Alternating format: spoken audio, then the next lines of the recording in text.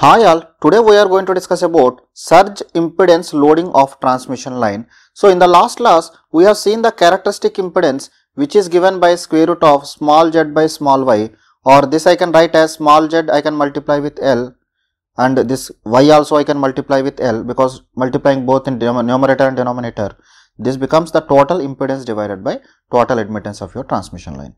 Or here you can observe that this characteristic impedance is independent of the length, because the length is coming as common. So it is nothing but the impedance per unit length and admittance per unit length, as it is independent of the length, and it indicates the characteristic of your line, because the value of the z, because we know z is equal to r plus jx, and the value of this y is equal to g plus jb. So this indicates what is the characteristic of your line, how much is the value of the r plus jx ratio with g plus jb. That's why it is called as characteristic impedance of the transmission line. So now practically, if you are taking for a case of heavy,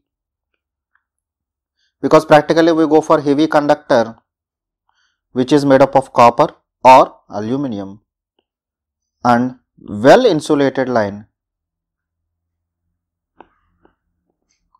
So generally this value of R and G are very less, so they can be neglected. So when you are neglecting the value of R and G, so Z will become equal to Jx and Y will become equal to Jb. So the impedance of a loss free transmission line, because R and G are absent, the losses are absent, so that is called as the surge impedance of your transmission line. So surge impedance of your transmission line will be equal to Jx divided by Jb, or x is equal to, because we know this is omega L and this will be equal to omega C. So this I can write as square root of L by C. So we can tell that surge impedance is the ratio of L by C. This indicates what is the ratio of L and C of your system. So practically you can see here this L and C both are independent of the frequency, because frequency component is cancelling out, independent of frequency. So we can tell that whatever the ratio is coming, this is pure resistive, because we are taking the ratio so that the frequency is cancelling, or it is independent of the frequency. So we can call that this respective load is called as the pure resistive load.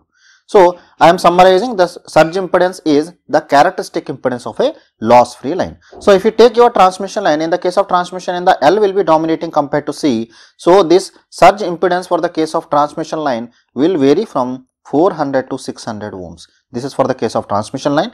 Whereas if you go for the cables, the conductors are placed side by side, so automatically the capacitance is dominating the inductance. So for the case of cables, this value varies from 40 to 60. This is for the case of underground cables, and this is for transmission lines. This is what is obtained practically.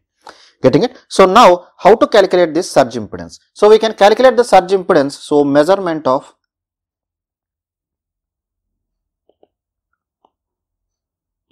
surge impedance. So how can we measure it? So this surge impedance can be measured by measuring impedance at the sending end when, so we have to do the two tests. First one is the line at the receiving end is open circuited. This is the first one. And the second one is the line at the receiving end is short circuited.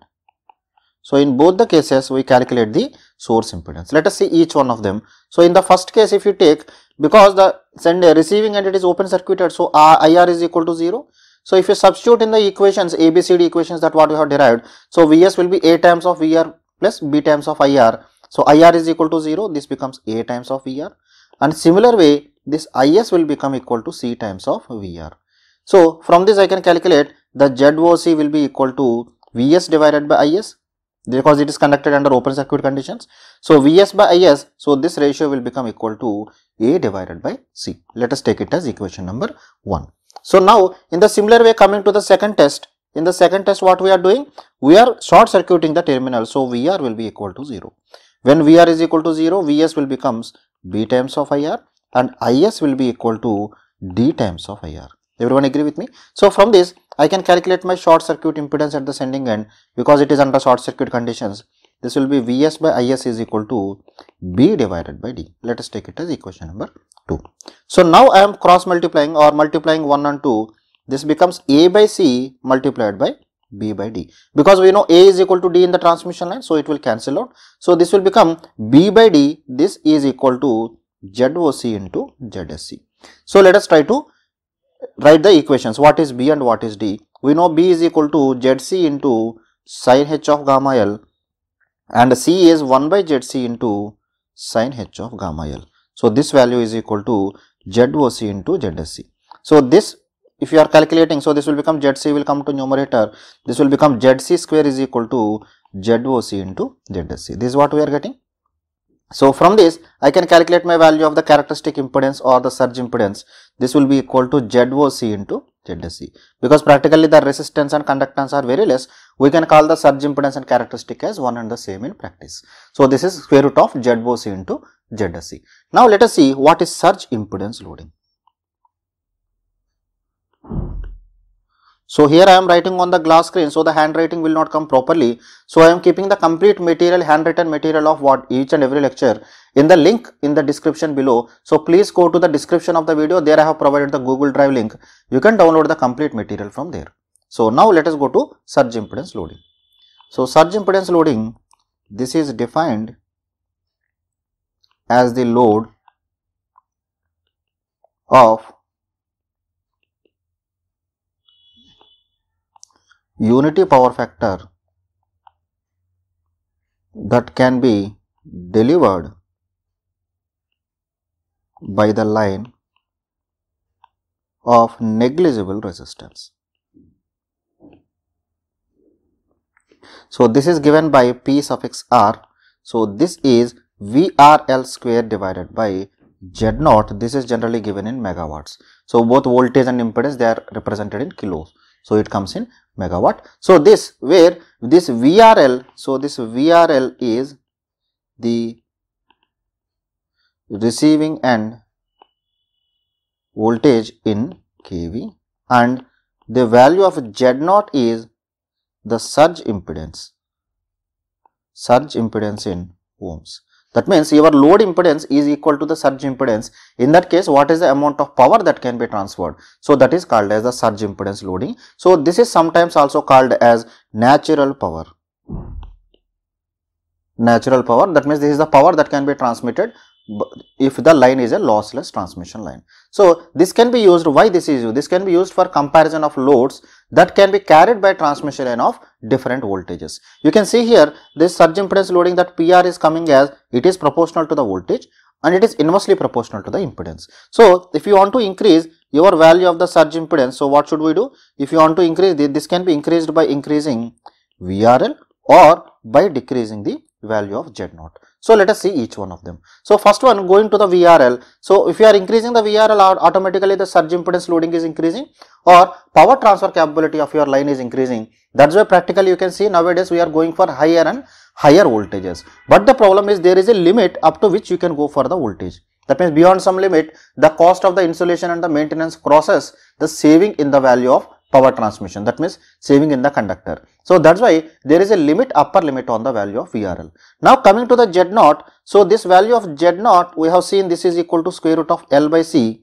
So this L by C, that means the capacitance can be increased and the inductance can be decreased by decreasing the gap between the transmission lines. That means whatever is the distance between transmission lines, it should be decreased to decrease the value of Z naught. But there is a constraint that transmission lines while designing, that distance is already fixed in the optimal manner. So the distance cannot be decreased further to so much extent. So this is not possible in practice. So always in practice we go for the artificial methods. That means in the artificial methods we can go for decreasing the value of L and C. But here you have to remember, along with this surge impedance there is one more parameter which is going to decide the stability of the system. So let us see it first. So first one, I know that Z naught is equal to L by C, and there is a second one we have seen, the propagation constant. The propagation constant we have seen, gamma is equal to alpha plus J beta we have seen. So practically if it is a loss free line, so only J beta will be there if you are neglecting R and G. So this will become J omega into square root of LC. So this will be equal to J beta only, because only J term will be remaining, because active term, that means resistance and G term we are neglecting, because actually this will be equal to square root of R plus Jx multiplied by G plus Jb.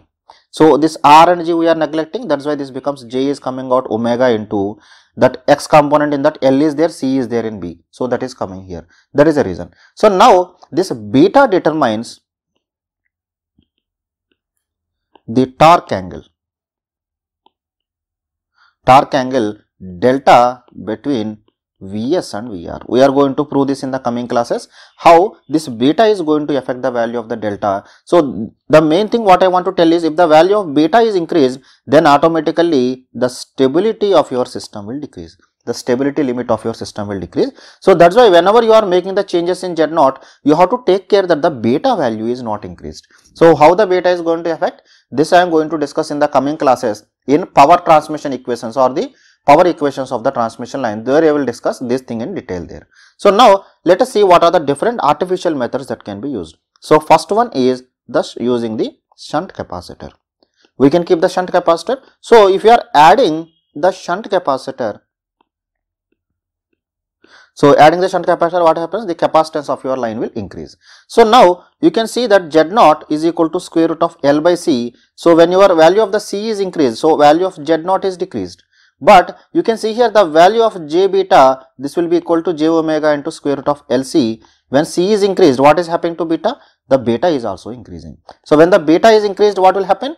The stability is decreased. This is the problem. That's why shunt capacitor is not preferred for increasing or decreasing the value of surge impedance. Generally, the value of shunt capacitors are used only for reactive power compensation or for maintaining the voltage at the receiving end. This also I am going to discuss in detail in the coming classes. So what is the shunt capacitors, what are their significance, why they are used. Then coming to the second one, series capacitor. So series capacitor is one which will be inserted in series. So now if I am adding a series capacitor, so if you are adding the series capacitor, what will happen? The series capacitor, because the inductance and capacitance are connected in series. This is nothing but the RL circuit. We know in the RL circuit, there will be difference of the reactance. The reactances are subtracted. So as the reactances are subtracted, so automatically the value of the L will decrease. When the value of L is decreased, we have seen the value of Z0 is equal to square root of L by C. The effective inductance decreases, because of that the value of Z0 is decreased. So our purpose is served. And coming to beta, this will become J omega into square root of LC. Because the value of L is decreased, automatically this leads to decrease in the value of beta. When beta is decreased, then the stability is also improved. This is another advantage. And there is one more advantage, as the value of inductance is decreased, automatically the line drop, because this is the transmission line, this is my sending end voltage, this is my receiving end voltage. The line drop will be equal to I into this X, this, or we can tell that what is the value of the that means reactance that is in series.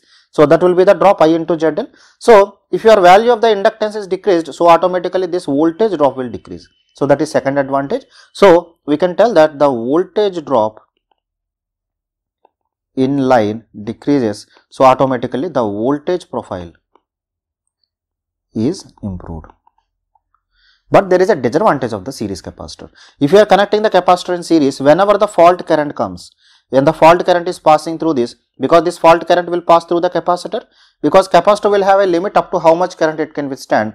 Under fault conditions, as the fault current passes through the capacitor, there is a chance your capacitor will spoil. So in order to protect the capacitor, we have to protect some protecting devices. So still now no satisfactory protection devices have derived. That is a major limitation of using the series capacitors. Otherwise series capacitor have so many benefits. I hope the concept of the surge impedance, characteristic impedance and surge impedance loading is clear to you. In the coming classes, I am going to give the complete proof of each and every statement we have discussed in this topic, because here I want to brief all the things related to surge impedance, that way I have discussed briefly. So a complete detailed analysis of this we are going to do in the coming classes. From there we will proceed to facts devices. So I hope everything is clear to you. If you still have any queries, you can leave your comments in the comment section below. I will answer to your queries from there. Thank you very much.